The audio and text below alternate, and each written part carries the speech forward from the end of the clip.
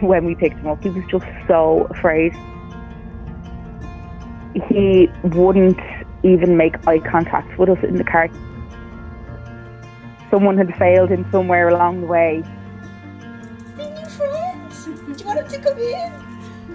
She loves him. We had been trying to adopt a dog for the last year and a half. Then along came Walt.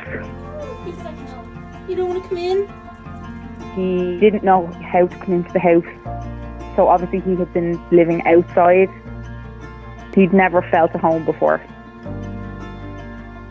He wouldn't come into other rooms. Come in. Come on. It was really hard to try and let him know that it was okay to walk into a room. He sat and stared at the wall for hours.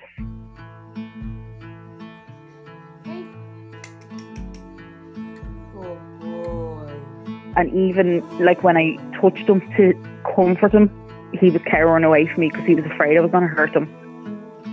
I had a bed just to let him know that bit of comfort was there. He sat on the cold floor.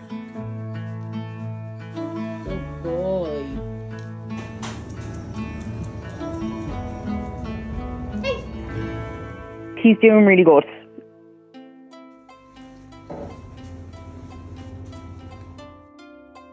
Made me know that he knew he was safe here. I would be sitting on the sofa watching TV and he'd come in and put his head under my hand as in to say, rub me. Whereas he didn't even know what that was when we first took him here. He'll jump forward and then he wants me to jump forward towards him. And then he goes flying off, runs away as fast as he can, and then we'll come back and do it again.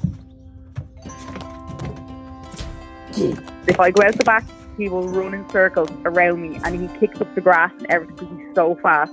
He's a little menace. He's crazy. What? Good boy. Come on. Are you mates? The other dog we have is a quarter of his size. She's tiny and she's actually sleeping in the bed with him all the time. He's like a personal hot water bottle for her. He doesn't trust anybody. He's now used to us and he loves us and he trusts us, which is everything. How comfy? It has been one of the most rewarding things I've ever done in my entire life. To be able to take a dog out of a really bad situation and give them what they deserve. They don't deserve anything other than humans to love them.